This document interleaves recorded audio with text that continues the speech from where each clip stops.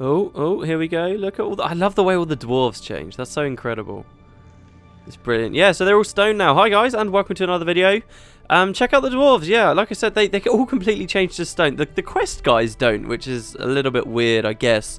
But yeah, all the dwarves are now stone. So yeah, welcome to another video. We're really coming up into the last stretch of Eye of the North now. Just 2 missions to go. 2 of the last missions in the entire game, might I add. We're so close to having finished everything.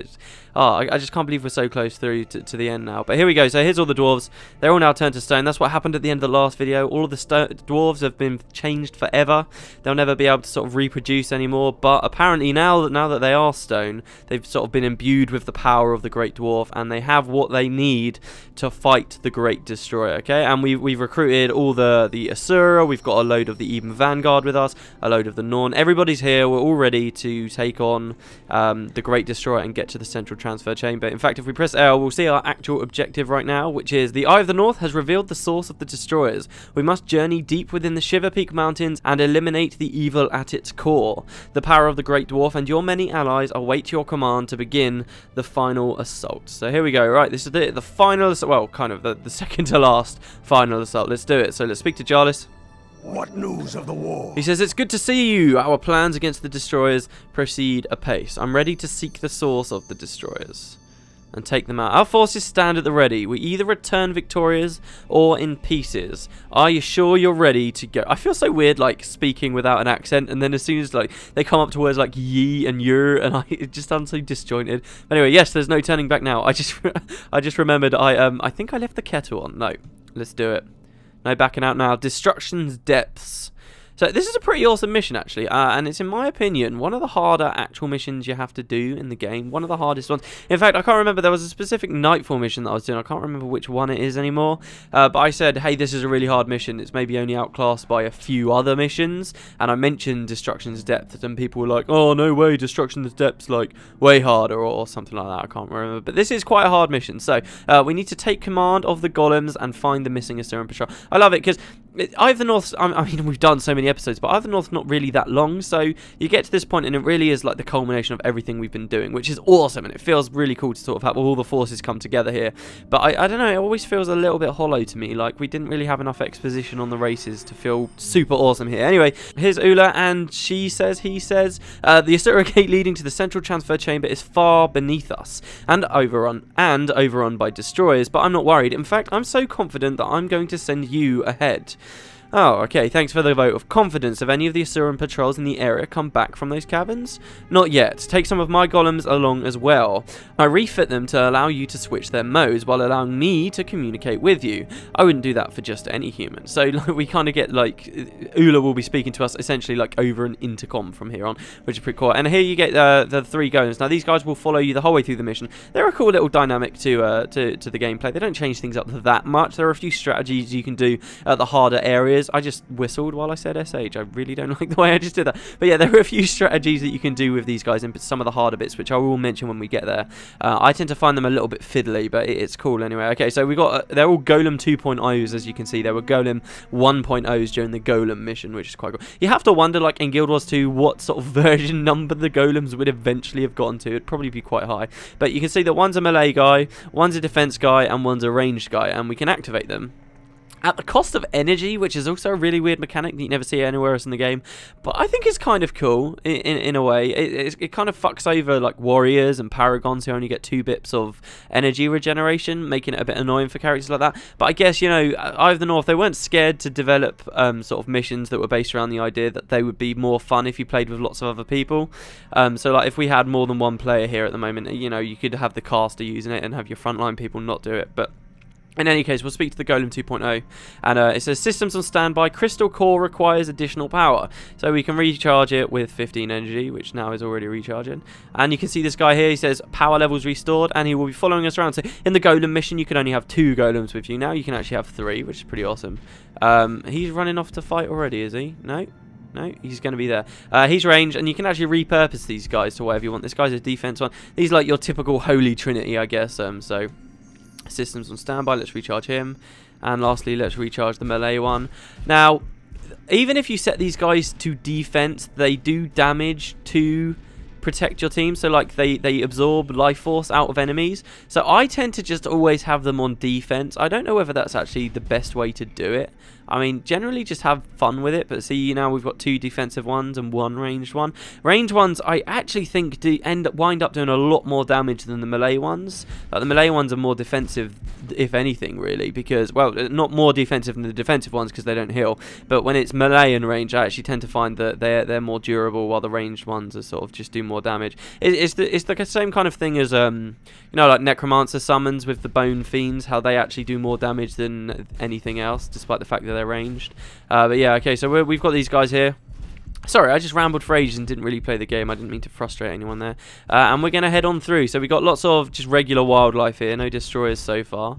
So far, so good. Oh, yeah. So where are we at the moment, you might be wondering. Well, we're literally under the battle depths. This is like, essentially, I suppose, you can't walk to this area. Like, we didn't go through an Asura gate or anywhere, but I presume that after we spoke to Jarlis, he took us to this place. It's kind of annoying that Jarlis doesn't come with you in this mission as well. That would have been so cool if Jarlis was with you. I mean, we just saw the transformation of the dwarves, right? And they're so significant and cool. But, like, you'll see as we go through, it's not like you get to fight alongside a whole army of stone dwarves, which is a shame. I could have imagined, you know, having a group of golems is cool enough, but like a group of dwarves running around with us as well would be pretty sweet. I'm not saying this and Jarlis is with us, am I? No, he's definitely not. So anyway, we'll kill these guys as well. But yeah, so I guess we're just sort of in the battle depths somewhere. We're not that far away. But on that topic, actually, I did say last episode I was going to show you, and then I forgot when we were seeing that thing with Tom. A lot of you guys loved his armor, by the way, and I agree with you. I think this armor, actually, I've rolled an assassin, one of my mains, if you can call it. That was an assassin. It was like my second ever character. And that assassin, I got all kinds of armor for, but Asuran armor was one of the ones that I never actually got. So I'm quite happy that I can dedicate this in my Hall of Monuments now. You know, we went all the way through Nightfall getting loads of armor, and like most of it I'd already gotten before at some point, but so this is actually quite beneficial to me. Okay, so it's not that way, we're going to be coming this way. Yeah, no, stop getting distracted. If we're going to come over here, look, this is where the heart of the Shiver Peaks is, right out in the middle of nowhere. Brilliant, isn't it? So this is actually, I was a bit wrong actually, Rin's about here, so it was actually more west. It wasn't really south of Rin at all, but it's pretty cool. I love the way they just put that random thing out there in the middle of nowhere. They do it again later as well. It just shows like how they weren't scared with Eye of the North to sort of integrate all the areas all around the Tyrian continent. I mean, if you think about it, if they never added the Tarnished Coast sort of section to Eye of the North, then it really all would have taken sort of place in its own little world space, and really it would never have had to have shared a map with the original Prophecies map at all.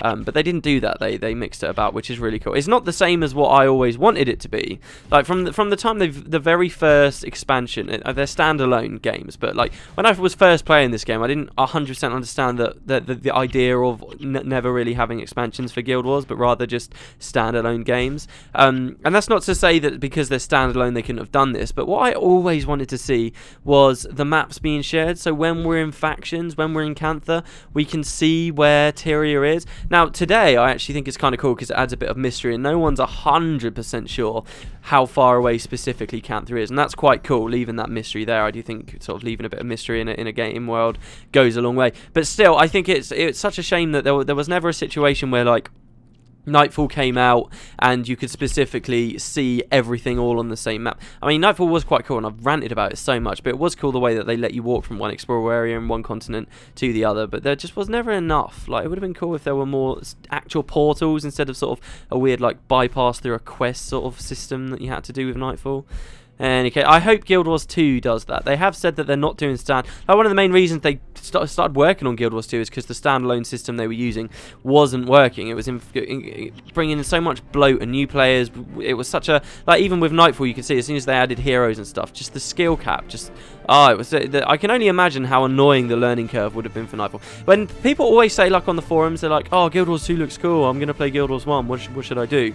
What should I play first?" And I always see people saying, "Oh, play Nightfall first. Play Nightfall." Now I agree. Nightfall's a cool game. It was the latest one that they did, the latest full game that they did, and it had a lot of good stuff going for it. Like I said, it's actually my favourite, but that's one hell of a learning curve, and I don't think that new players should really be sort of subject to that, and I think it's a shame when people suggest it. I still think Prophecies is better because the pacing just lets you get used to everything. Maybe Prophecies and then Nightfall. Honestly, I'd skip factions. I'm not factions' greatest fan. Anyway, I'm sorry, I'm ranting. I didn't listen to Renk at all. So Renk says, "Hey, I recognise these golems. Ula sent you, didn't she? Help us hold off these destroyers. Aha, we've got them on the run. 3 cheers for Ula and her magnificent golems. Oh right, and the humans too. Hurrah!" Sweet. So at least they're remembering us. I feel a bit weird reading it out after you guys have clearly already read it ages ago. Seems a little bit redundant, but whatever. Okay, we're going to continue on. So yeah, this mission is like, I think this door should open, or the destroyers will bash it open as soon as we get close. Incoming message from Ula. A group of Eben Vanguard are missing in the caverns. Determine their locations. Seek the gate to the central transfer chamber and don't break my golems. Message ends. A Vanguard unit is missing? I bet they're down here too. Now that these destroyer pests are out of the way, open the gate for us. We'll head farther in and see if we can find them. Maybe I should have done this floor with Peter because this has got the Eben Vanguard there. So Sokka says, you want to keep going? After that fight, you are brave, human. Don't let me stand in your way. Ah, so we're even getting compliments from the Asura. Sweet. So, the Eben Van... I wonder what sort of circumstances happened here. Did they sort of stagger the approach? Like, when did the dwarves go in? Like, we saw at the end of the last episode, everyone was kind of there together. But we didn't all go and sort of assault the central transfer chamber together. We kind of all sort of staggered our way in here and slowly moved in, and everyone got split up and moved apart, as you're going to see. Because the whole way through this mission, essentially what's going to be happening is we'll be meeting pockets of people who tried the assault and like help defending them and stuff. And the Eben Vanguard themselves, actually, it's a bit of a shame, really. Here's some of them here, actually. Chance Redding, Jem Valenfield, and Captain Langmar. There you are. There's a new breach in the caverns that's infested with destroyers. We've held them back, but we're running out of soldiers. Are you ready for some action? I'd love to see Langmar here. It's pretty cool. She never really had enough of a role in Eye of the North, particularly after sort of War in Kryta and her story there. Anyway, I'm pretty sure these golems can hold them off while we do some serious damage to those destroyers. Let's go. Oh, we actually... So do we leave the golems here? No, I don't think we do. They do come with us, don't they? In any case, we're going to keep going. Yeah, so basically what happens here is... you meet these little pockets of resistance, and sadly, the Eben Vanguard, which really, arguably, are the force that most people came with us. Like, the Asura helped, no doubt, definitely, but they're mostly good through the use of their golems. I really don't want to go over there. I always over-aggro at this point, so watch out for this, guys, if you're playing along with me. Captain Langmar says, these destroyers are nothing to fear. Push them back. Show them the might of the Eben Vanguard. For Ascalon. Yeah, wait a minute. I think some Eben Vanguard over there just got taken out. Yeah, so basically, the Norn, there were barely any. That was a massive plot point that there were barely any. The Asura are a big help, but obviously it was mostly through the golems. But and the Eben Vanguard were a help because there was supposed to be like a lot of them. We actually got a whole force. But what happens in the mission is they just get wiped out. Really, they're just in the background. It's a bit of a shame, really, because you never really see much of the Eben Vanguard at all. You just kind of meet, obviously, Langmar and so on here. But after that, that's it. It's like you don't. You just see them getting wiped out, and it's very difficult to save them. You can save them, and indeed I think there's a video on YouTube of someone saving their life, which is pretty impressive if you ask me. Very, very cool, but they don't actually help you if you save them. They're just here to die. Like, that's the whole point of the Eben Vanguard being here, which is a shame, but there you go. This chamber's always sort of been very... Yeah, see, look over here. You've got lots of Eben Vanguard. You can run over and try to save... They're actually quite weird. Wiki says that if you do save them, you can, like, attack them, and they act like, you know, like charmable animals. They, like, attack like those. So if you damage them, they'll hurt you, or they'll just sometimes become hostile. But look at all this damage here. Yeah, you've got these big boss destroyers as well. You want to watch out for those.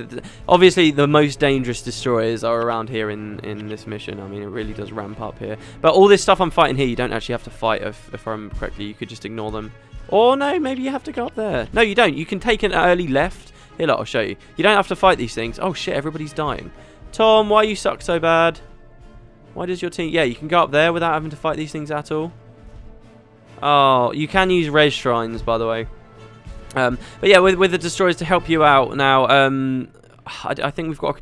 Basically, they actually have a very cool mechanic here. You can see we've got rank 1, but we don't have the skill for it. Remember how every single one of these titles has got a passive ability tied to it? So like in the Asuran homelands, you can get more energy. In the Norn, in the Norn homelands, you can get more health. In the Char homelands, you can get... increased armor against the char and more damage. Sorry, more adrenaline. Basically, there's one for the dwarves as well, and this lets you steal health from destroyers whenever you use skills on them. So basically, you just do more damage and you're more defensive against destroyers. But the way to do that, the best way to get your dwarven rank up to increase that ability is to complete a lot of the dungeons. That's mostly where you get the Delver title up, which is really cool. Is everybody alive? Can I get moving? No, shit. I think we're actually... Wait, where is everyone? Did I flag them away? Are we just out? I think we're just out of... No, Menlo's here. Here we go. He's resin people.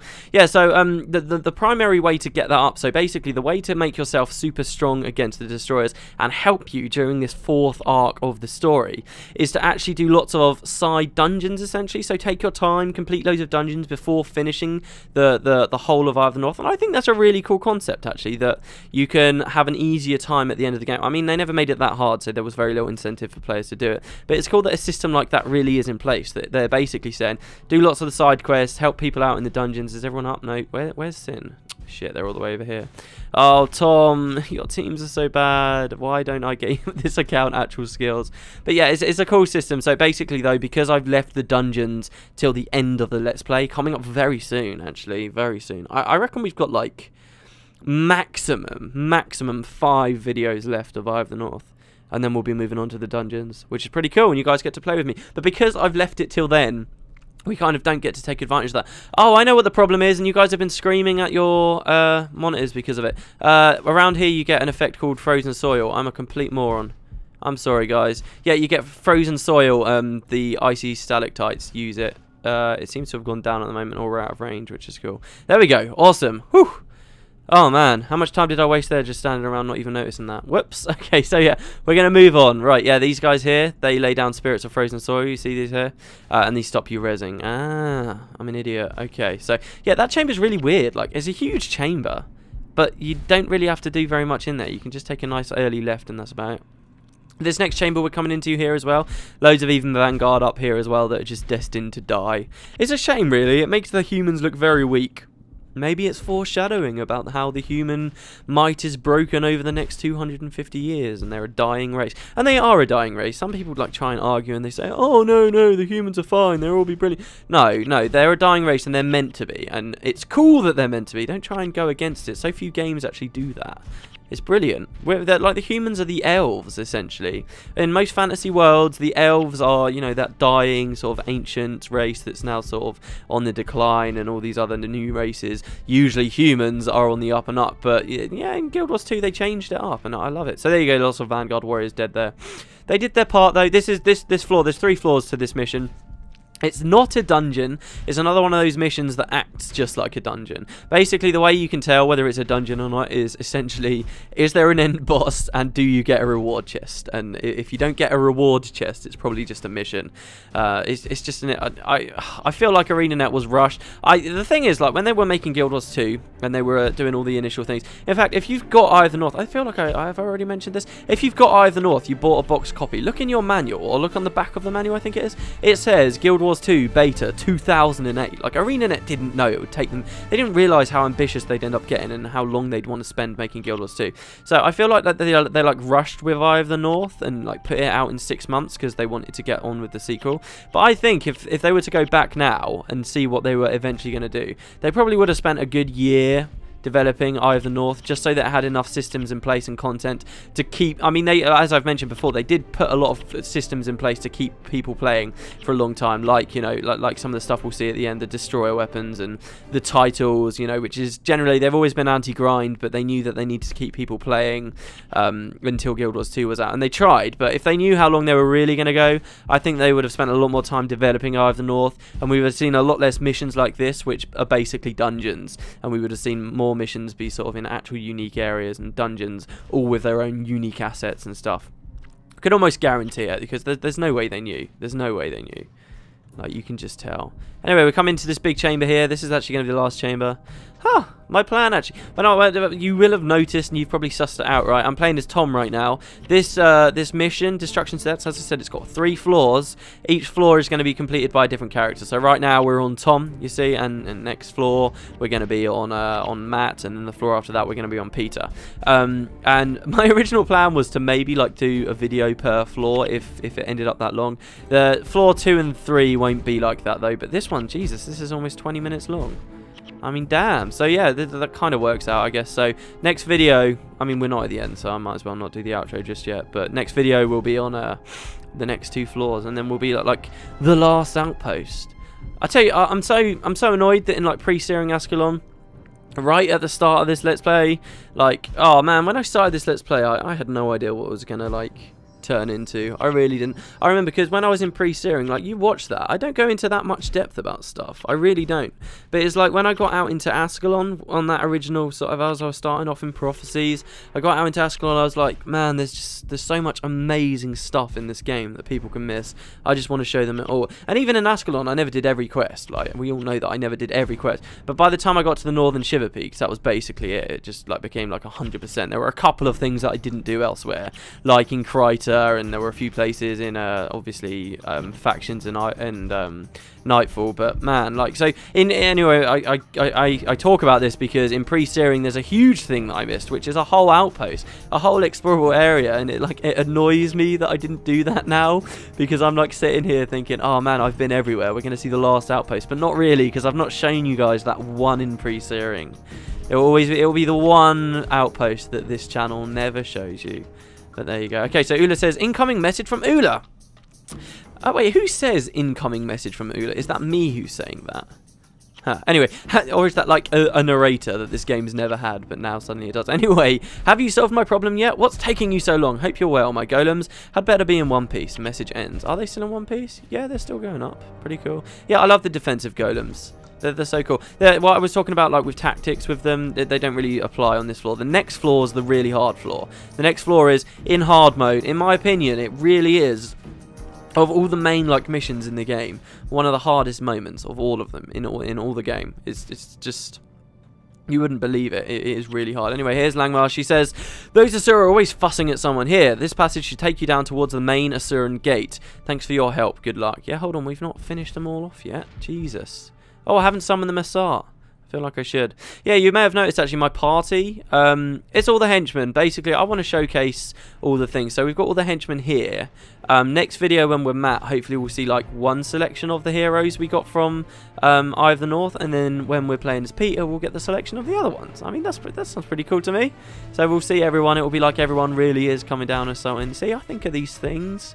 And we're coming up near the end. I've got to try and do it all justice. But here we go. Come on, die. Destroy everything you... Sweet. Okay, right. So, this is where this video is going to end. We're going down here. One more floor down. And then we'll get to the gate, which will take us to the final floor. God knows where that is. To the central transfer chamber itself. We'll be meeting the dwarves. We'll be meeting the Norn. We'll be meeting all those other people. I hope you guys enjoyed this video. And I will see you tomorrow. Take care, everybody. See you later.